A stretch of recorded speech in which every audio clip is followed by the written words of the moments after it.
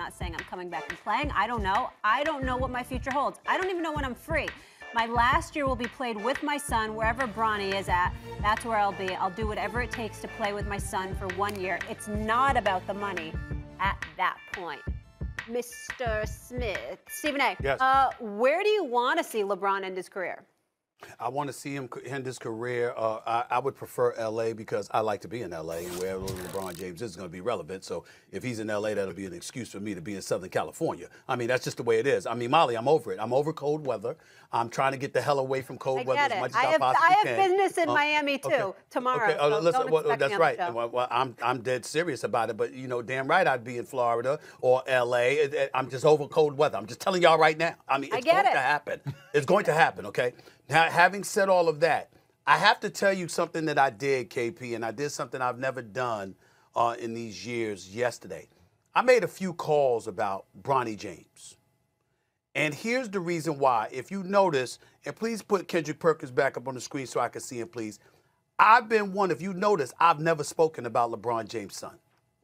And the reason why is because LeBron is such an iconic figure. I just felt that, you know what, let his son live his life. You know, if he's this good, we'll find out about him. We'll see soon enough. But, you know, LeBron is a great dad. He clearly loves his kid. I love seeing him at the games cheering his son on.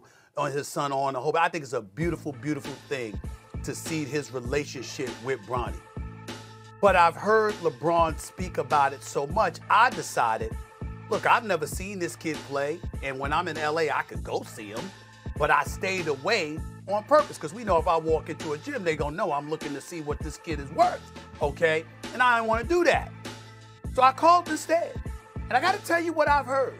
He's eligible for the NBA come 2024 unless the NBA eradicates that 1 year out of high school rule and makes it sooner, which they're contemplating doing. I don't know whether they'll do it or not. Let me tell you what I've heard about this kid. And you know, because you follow all of this. The kid's about 6'4". Okay, I've never stood next to him, so I don't know. He's about 6'4". I heard he can handle the rock. I heard he's a much better shooter at this stage in his life than LeBron was at that particular moment in time. He's got good NBA size. They said he's got good NBA size. He can shoot, he can handle, and he is a big-time defender. The issue is he doesn't have that splash to his game per se, that swag, that box office appeal or something like that. But I hear the expectation is that he will be a pro, that at the very least a second-round pick and could end up before all is said and done over the next year and a half being a mid to high first-round pick. So when LeBron says, I want to play with my son, it's not beyond the realm of comprehension that this kid is going to get drafted. And if he gets drafted, the one player that you can guarantee can go anywhere he wants to go is LeBron. Not just because of his skill set. LeBron don't even care about the money. He don't need it. He'll actually go to a team for free, just for $1, just to play with his son. It's not far-fetched. And I just wanted to leave a kid alone, let him live his life. But with LeBron talking about him, okay, it's time to look at his skill set. So I called up and asked, and there's some people that like this kid. They say he's got that potential. No, it's some people that actually love Bronny, right? But here's the thing. Let me show you. We all know LeBron James is a smart individual, right, Stephen A? Yeah. And what he's doing as a father, what he's doing as a father right now was a strategic move by him. What he's saying is that he basically guaranteed that his son is going to get drafted.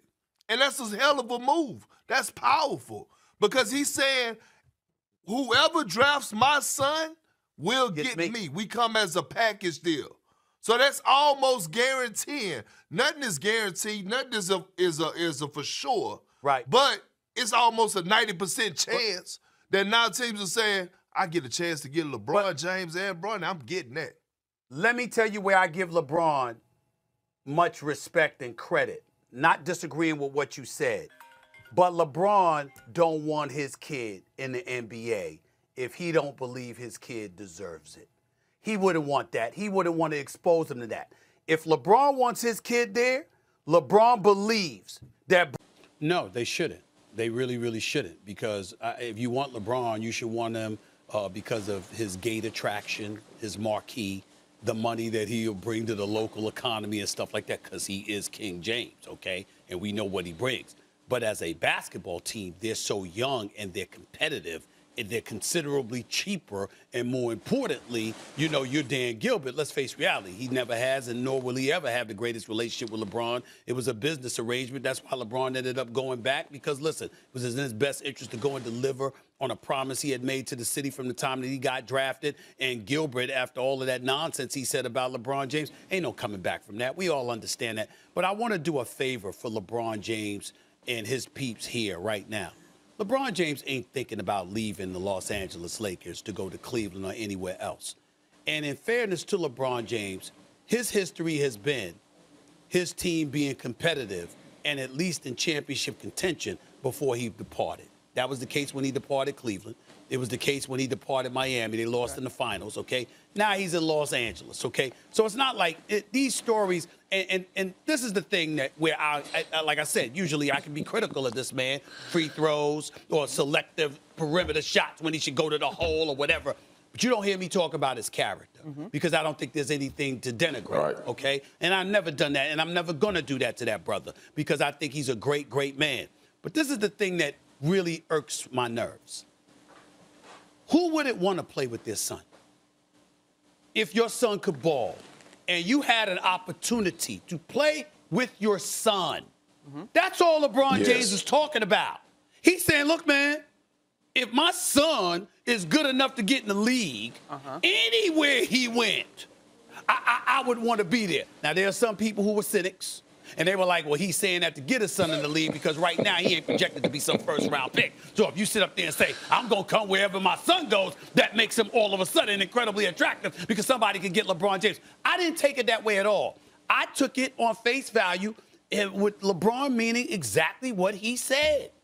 Who would, if I had a son and I was in LeBron James' position and my son, I thought, had the potential to be in the NBA, and I could last long enough to be a Ken Griffey Jr. with a Ken Griffey Sr., okay? Something along those lines. And I could pull that off, I would jump at that. And I don't think there's anything remotely wrong with LeBron saying that, nor does that mean that he's plotting to leave the Los Angeles Lakers. I don't believe that to be the case. I just say he should think about it because the way they look right now, the future don't look too damn bright for them. That's my personal opinion. But I didn't say he said that. So that's where I'm at. Hey, Swagoo, it's good to be on the show with you again, my friend. What up? You gave me so much there, though, Stephen A. Sure. You're giving me a lot with the pink on your cheeks, too, to go with your outfit. You're giving me a lot. You give me a lot, too. All right, I feel you. Listen, LeBron James' character, A1.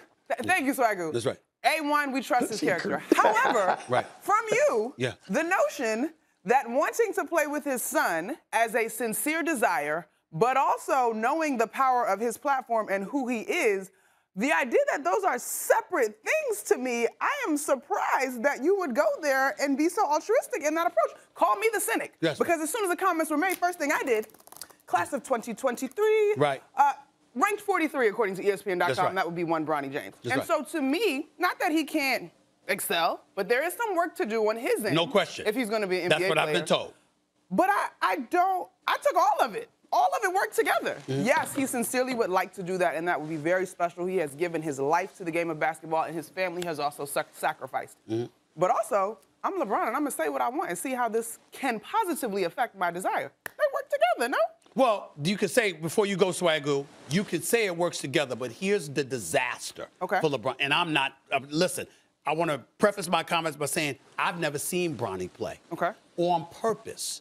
Because his father is so huge. Never will have. If you put him in that spotlight, I think it's so unfair to a kid. And I'm not trying to brag or anything like that. I'm just your humble old Stephen A. But if I walk into a gymnasium where Bronny James is. Everybody knows why the hell I'm there. So I'm not trying to hang out with Drake. I'm not. No, everybody knows what time it is. So I'm not trying to do that. But I will say this: it doesn't look good for LeBron if he pushes for his son, and his son doesn't measure up.